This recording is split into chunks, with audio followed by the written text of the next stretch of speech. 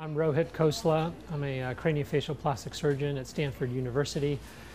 We're here today at the Lucile Packard Children's Hospital at Stanford. We are performing a craniosynsytosis reconstruction. Today we are treating a 9-month-old infant boy who was born with sagittal craniosynostosis.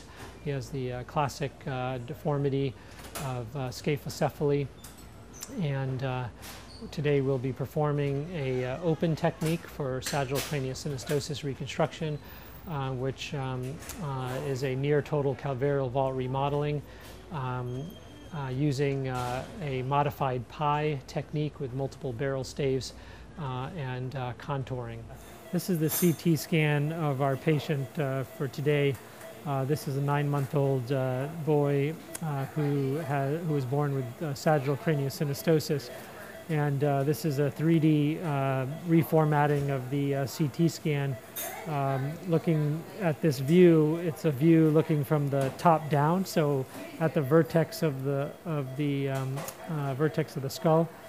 This is the forehead here anteriorly, and then this is the occiput, the posterior aspect, the left side and the right side.